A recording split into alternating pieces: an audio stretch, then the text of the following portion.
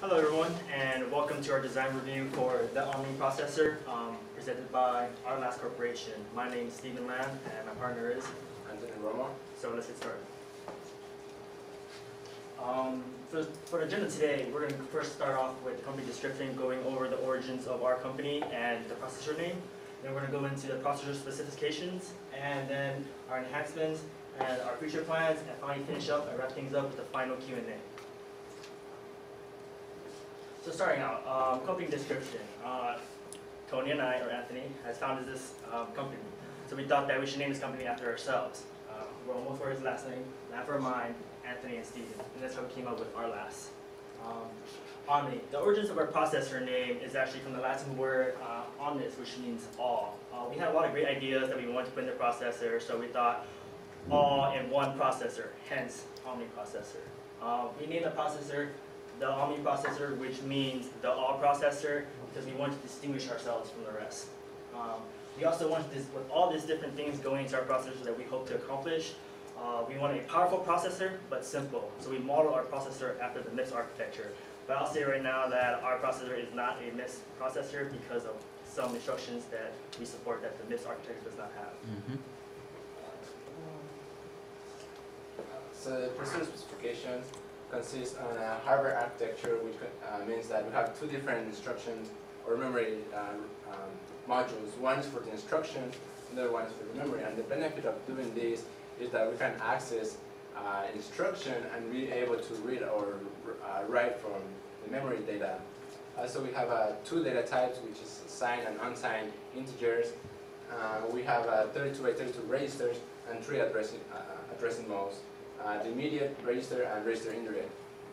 In the immediate register, we embed one of the operands within the instruction itself. So in here we have an example of how we use the immediate offset and the branch instruction. So we sign extend the number, and then we pass two lower zeros at the end, and then we add that to the program counter +4. And then if the condition is true, then we save that back into the program counter. But if it is not, then we just save that into program counter, which just gets incremented by 4. Register is when we obtain the operands straight from the register file, and such is the add and subtract or any R type instruction. And the register indirect is the case of the load and store, and that's when the actual data that we want is not in the actual register, but it's a pointer. The register contains a pointer to the actual data located in the memory. So another processor specification is that our processor has to support 4 different instruction formats. I'm trying to zoom through this so we spend more time talking about future enhancements. So for our instructions, the top 6 bits are all zeroed out. This is going to be the address for the first source operand, which is RS, and followed by the address for the next operand, which is RT. Again, this is the address for the destination register for the results. This is the shift amount. We do incorporate a barrel shifter and other shifts, so this will be used. Finally is the function code to distinguish the correct R-type instruction amongst the different instructions. The next one is I-types. We have an opcode which will distinguish what type of I-type instruction it's going to be. Same thing, operands, and a 16-bit immediate value that is used during the computation of the instruction. Again, the third instruction or format is the J-type, where we have an opcode and we have a 26-bit jump address that is used to concatenate to figure out the next jump location. The last instruction format we follow is the enhanced instruction format, where the top 6 bits is going to be 1F and X, which is our key. These fields are dependent on what type of enhanced instruction it is, but for sure we know that the lower 6 bits are going to be the function code for what type of enhanced instruction we're going to be executing.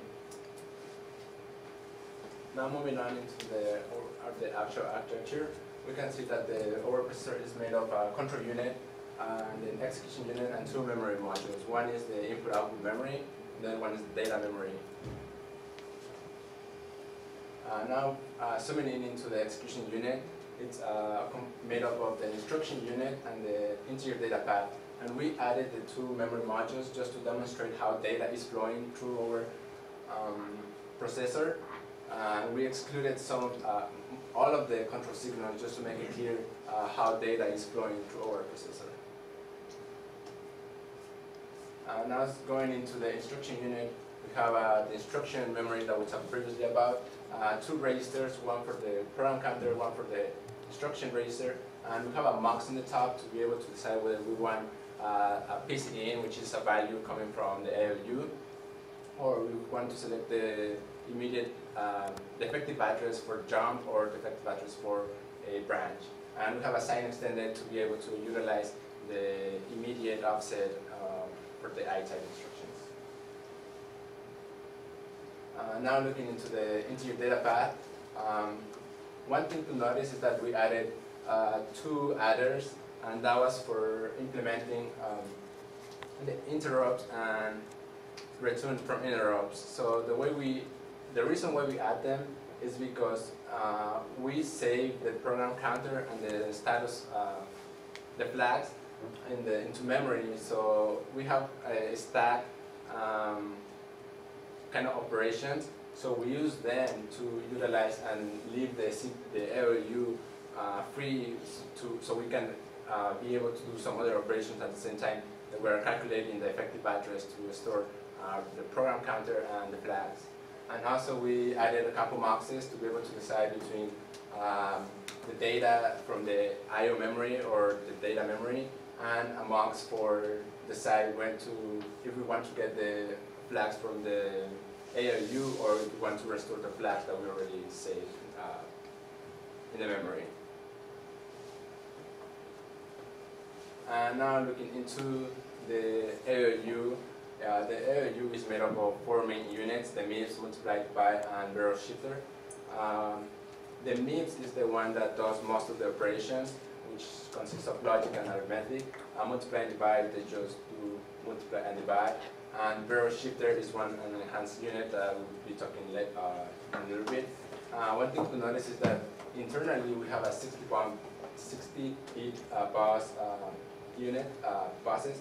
And that's because the multiply can produce a 64-bit output, and then we use the mux together with the function select to split those into 32-bit registers.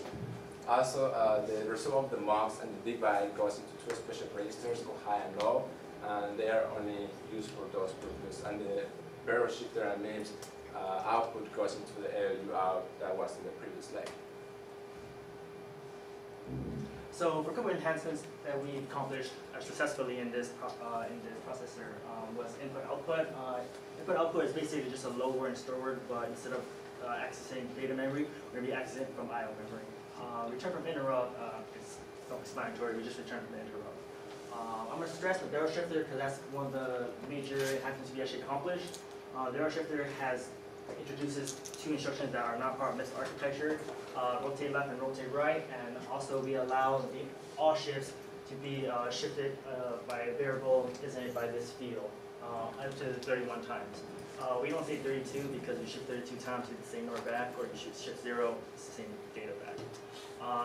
Special note is that this table shows the rotate left and rotate right because you notice that the opcode is actually 1F, so this is an enhanced instruction. We modeled it as the R type, and the only difference is that this is going to be populated, and the opcode is either 0x00 or 0x01, which designates rotate left and rotate right. Just to be clear, so the rotates definitely are enhanced, but the logical shift left is just a normal R type, right? Yes, with using the shift amount field. Great. So here's the block diagram of where the barrel shifter is going to be in our IDP. I red boxed ALU because we decided to put the barrel shifter inside the ALU so we don't have to add more data lines out here. It just goes through the same way in the ALU. A couple of key things to notice is that the function select also goes into ALU because we need to determine, or it goes into the ALU from the baseline, but it also is used part of the barrel shifter. Another one, the shift amount, we have to pull that from the control unit where it determines the lower 5 bits, or the 5 bits for the shift amount to pass into a barrel shifter. The last little signal, control signal we introduced was the E instruction, which is set by the control unit during a decode phase, where it decodes the instruction as an enhanced unit. That just sets the signal high, saying the instruction you're about to execute is an enhanced instruction. I'll explain more about that. So looking in the same diagram that Tony already presented, here's the barrel shifter, here's the function select. If it is a rotate left, rotate right, the function select are going to be 0x0 and 0x01, which is why we need that function select going into the barrel shifter. We also have the shift amount going in and also the enhanced instruction. I'll explain more about these fields in a bit. So for the barrel shifter, the first thing is that we instantiated in the ALU. There's your sensitivity list on data in, shift amount. This actually is a decode for what type of shift we're going to be executing. I'll explain more down here. And then here is the carry flag and the overflow flag, which we both determine inside the barrel shift module. And here's the data out for the result of the barrel shift. The next thing I want to point out is that we have a flag that we set in the ALU that determines if the instruction is a shift. And to determine whether or not an instruction is a shift is that it's either rotate left and rotate right. So that's rotate left and that's rotate right. But we also need to add the enhanced instruction because we don't want to confuse it for the other instructions. Other than that, it can either be a shift left, shift right, or shift right arithmetic. So if any of these cases hold true, then the instruction that we're executing is a shift. Why this is important? Because when we pull the control when we assign the carry and the overflow flag, we know the instruction is going to be a shift. We're going to be getting the flags from the barrel shifter. Same thing for the output. We're going to be concatenating it from the barrel shifter, and the upper word is going to be zeros. Finally, the shift type is just, this is a simple must, or kind of like a decode. We're going to figure out what kind of shift instruction we're going to be executing. We put shift logic left as 0 because that's what we assume is the mostly used. So here's some source code for what we did, how we implemented it. Long story short, this is a giant case statement with all the shifts inside, and for each different shift, we assign the carry and overflow flag a little differently, but they all generally follow the same principle. For shift right arithmetic, I would point out that because we're going to be shifting right arithmetically, we're always taking the most significant bit and moving it down. So instead of just copying it down, I use the replication operator from Verilog to replicate it that many times. And the flags they calculate a little interestingly. If I know that I'm shifting right once, then I know that the least significant bit is going to be my carry flag. And using this function, the shift amount is 1, 1 minus 1 is 0, 0 plus 0 is 0, so the data in, the least significant bit is going to be my carry flag, and this works for all data in. The 0 plus is unnecessary, and it's just there for a base index for me to understand what's going on. And there's a rotate right, and that's what happens. So all the bits get rotated right, and the least significant bit gets shifted at the top. Same thing for the rotate left, same thing principle, but the other way around. Here's our shift right logical and shift left logical. It's a bit simpler code, just cast it as an in and then shift it accordingly and set the flag, same principles. And then shift right and shift left. Except we're shifting in zeros and not rotating, at least nothing big. Or MSB. So the feature enhancements or feature plans that we have is implement cache and pipeline. We actually implemented both of them. So the main idea behind pipeline is that you split your processor in different stages, and at each stage you are doing some work towards completing your instruction. So in our case, we have a 5-stage pipeline, which it's from fetch, decode, execute, memory, and write back. Some of the major changes that we have to do is add an extra adder to be able to calculate the effective address for the jumps and branches, and that's because we want to be able to calculate the jump while we are comparing the two registers to make sure that we have to jump or not. Also, we have to modify the instruction register, which we remove the two branches, or branch and the jump effective address to be from here. So now we're pulling those signals from the execute state. Also, in order to be able to do all of these, we have to calculate all of the control words during the decode state and move them through the pipe to be able to do the instruction and don't lose any of the operations that we are trying to execute. The way we implemented, we first created a chart with all the signals that we were using, and then we said, okay, the values for this instruction should be 0 or 1, or should be the present state, or should be something other value, and we put it into an Excel spreadsheet, and then from there we move into doing implementation on Verilog. Also, the registers from the previous diagram, they are conceptual for us. They are not actually big registers.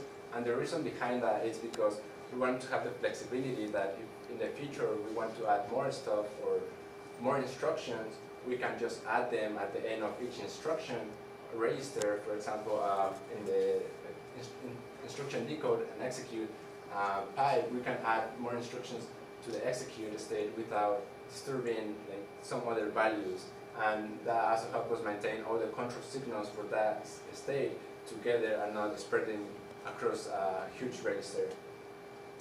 Also down here we have some of the registers that we added in order to be able to move the data through the pipe and not just control signals. Also, the pipeline is not perfect, so it has some hazards or some problems, and one of them is that while we're working in one instruction, we might want that result for the next instruction, but then one way to solve that is by adding a forwarding unit. In the case of this example, we have a subtract and then followed by add or add and then a stop word. So the job of the forwarding unit is to grab the content from the output of the ALU out and use it as the operand, one of the operands for the next instruction, in this case the AND instruction. Also, since for the OR instruction, since the data is not ready yet or in the register file, what we do is we grab the data from the memory state and we put it as an operand. And also one thing to notice is that we changed our register file to be latches instead of registers, and that's because we want to capture data and be able to read it on the same clock. In here we have a sample code of how we assign the control signals from the previous slide. So we still have a case statement, but we don't have the states. So the states were replaced by these two lines that we're moving data through the pipe and also the control signals. So this is a diagram that shows the forwarding unit and the two muxes that we had to add and some of the control signals that we have to drag along in order to be able to take decisions on whether we should forward the data at this location or at this location, or if we should just grab the RT or RS data.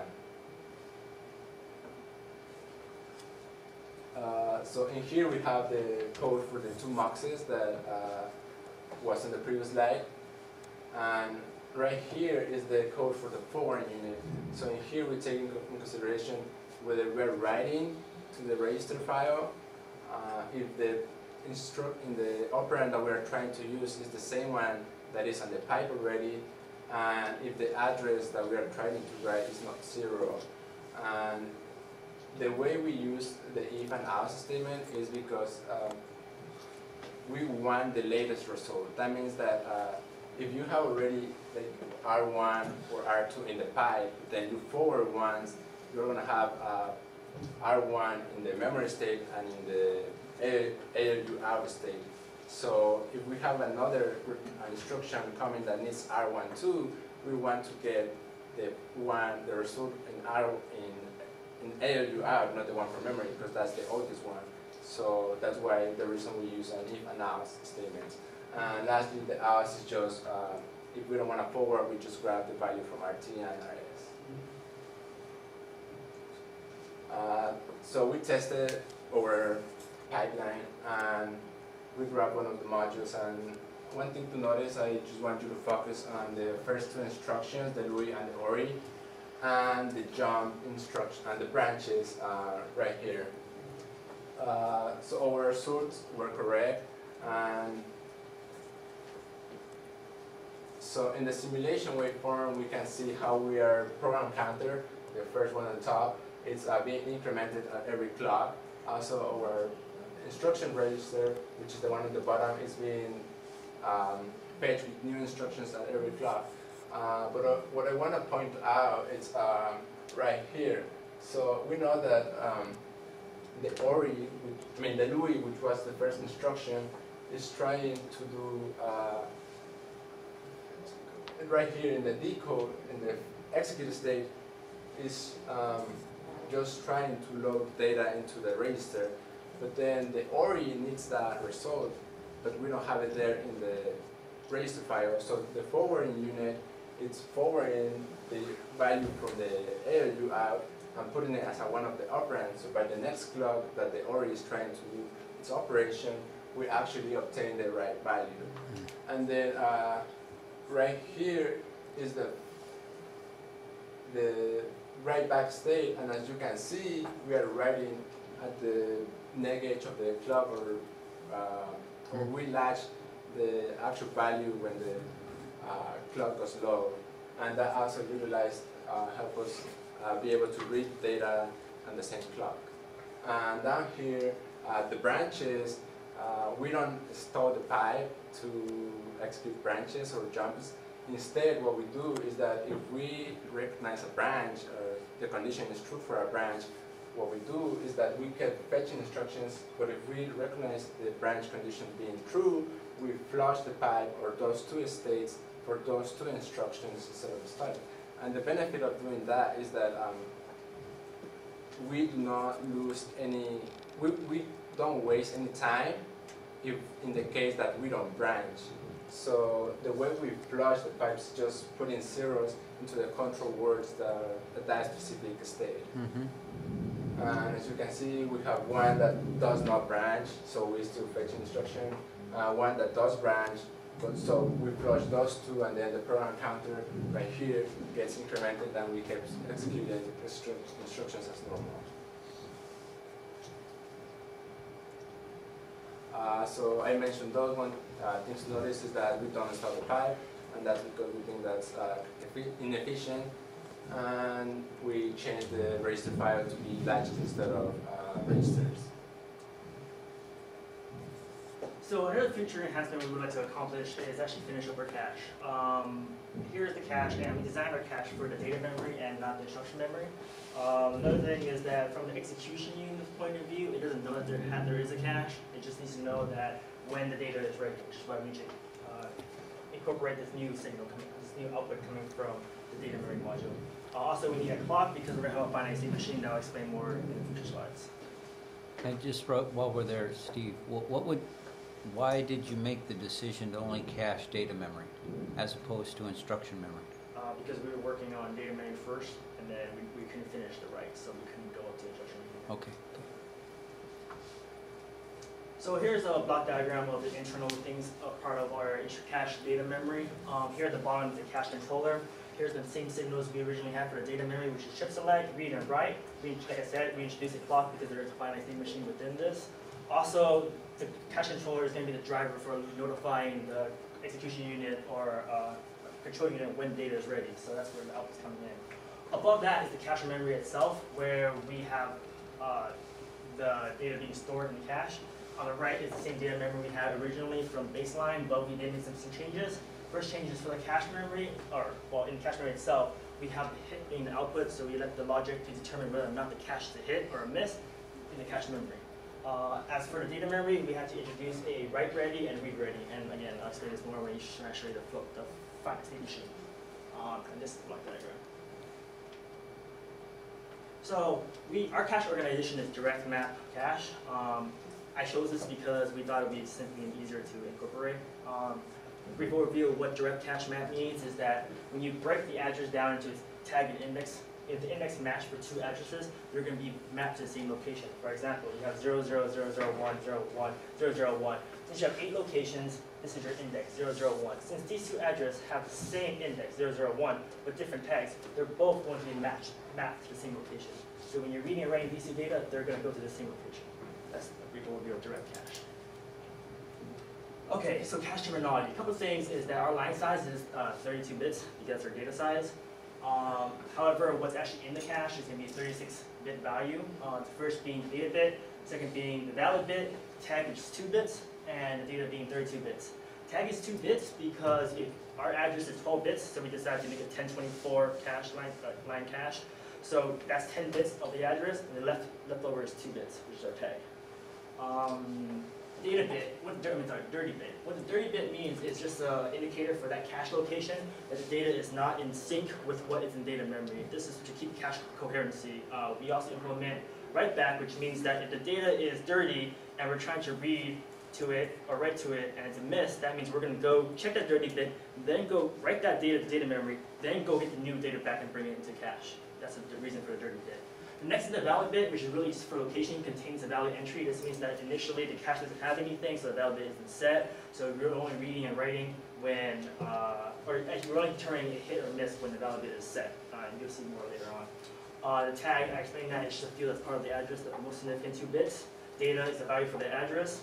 And then hit, again, hit was in the cache memory, determine hit. If the tag for the location in cache matches the tag that's in the address, and the valid bit is set because that location is a valid entry, then we have a hit.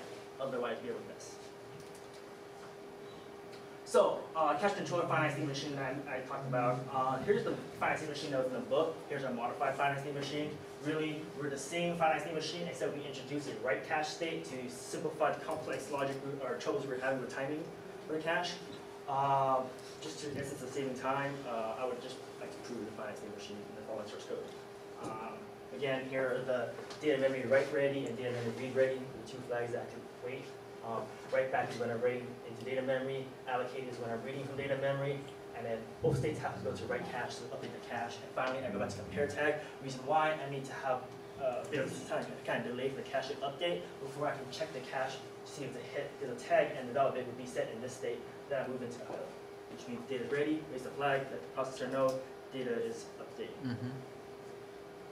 So here's some code. I just want to go to the cache compare tag, because that's kind of the brute force, the main guts of what the cache controller really does. I broke it down to this is the read portion and this is the write portion. For the read, if we have a hit, all we need to do is go back to idle state because that location is valid, it's most up to date, and that's the data that the processor should be getting. So we're going to raise the ready flag and go back to idle. If it is a miss and the cache is dirty, this means that the data isn't coherent with what's in data memory. So we have to write that data back to data memory before we can allocate the next location, if this is a read, not a write. So the last thing is that if it's a miss and the O block is clean or not written, this means that the data is already coherent with data memory, so we don't need to write it back. The second thing is that the data is not valid, which means we haven't written to that location yet. So just go ahead and write that, or bring back the data from data memory to allocate it, and then write the cache. For the write, if the write is a hit and the previous state, this is a bit of logic for an issue where we're having that we will keep going back to idle state. Let's just fix that problem, because if we're coming from the previous state is idle state, that means we just came from the idle state that the processor wants to write something. Then we're just going to go straight to writing cache, if it was a hit. But if it was a miss and we come back around and the data is already written, then our next state is just going to be idle because the data is already ready. So we're just the cache rate a bit high because we already written data in the previous state in the right cache. Because we're talking about compare tag state. If it is a miss and the cache is not dirty, then we're going to go ahead and write to the, we're just going to the right cache state because data is not dirty, it's coherent, so write in that cache location. Because since we're practicing write back, we don't need to update the data since it's not dirty. Finally, miss and O block is dirty. This is when we go back to the write back state because the block is dirty. So you can't write to a new location because that data is not coherent with data memory. So you have to take that data in cache, store it in data memory, then you're allowed to write into that location. Here's the cache read, and we took module 6 from the baseline. If you look here, the effective address for this load word, which is a read, it's going to be 10010004. Since rear address bit is the least 12 bits, our address going to cache is going to be 0x004. And the data memory at 0x04, we have 1, 2, 3, 4, 5, 6, 7, 8. So I'm hoping to get this value from the load word, or from data memory. A couple things is, in ALU out, the effective address is 1001, which matches here. Hope I'm not blocking you. Here is the fetch state, which one? Decode, load word, etc., etc., etc. Notice this state is longer because this is the read wait state. We're waiting for cache to finally get the data back from data memory, then bring it back up and say, hey, the data's ready. Notice that the data ready, which is this line, it's high at the very end of the state. Going down, if you look at the data output, I think it's here, data output from the data memory, it's 1, 2, 3, 5, 6, 7, 8, which matches what we're supposed to be reading. And also, in the cache memory itself, which is here, you see 1, 2, 3, 4, and you see a 4 in front. Why is there a 4? Because I mentioned before that in the cache, there is a dirty bit, there's a valid bit, and a tags, which represents 4. In this, we got the cache reading perfectly in with module 6. The only issue we couldn't complete our cache was a write timing. It was a cache write because we were having a lot of timing issues with the processor itself. The main problem was that the address changes between states, which causes us to read the wrong address in the cache and store that. Example is right here. So in state 23 in the store word, the address is correct, 000. However, by the time we hit to write wait state, the address already changed to 0C0, and we're capturing the 0C0 when we should be capturing the 00. For the timing issue in the wait state, we're reading the wrong data in cache. So the result from module 6 is we have the load work all working properly, but the write is wrong, which Mhm. makes sense because we have written to that location in cache. So we're gonna have to cut you short just because we've only got 20 minutes left for the next group. Oh, yeah, pretty long time. Yeah, so we can't go through it, but what you've done is great. Yeah, but we've got another group to go and we've only got 20 minutes. Okay. So thank you very much.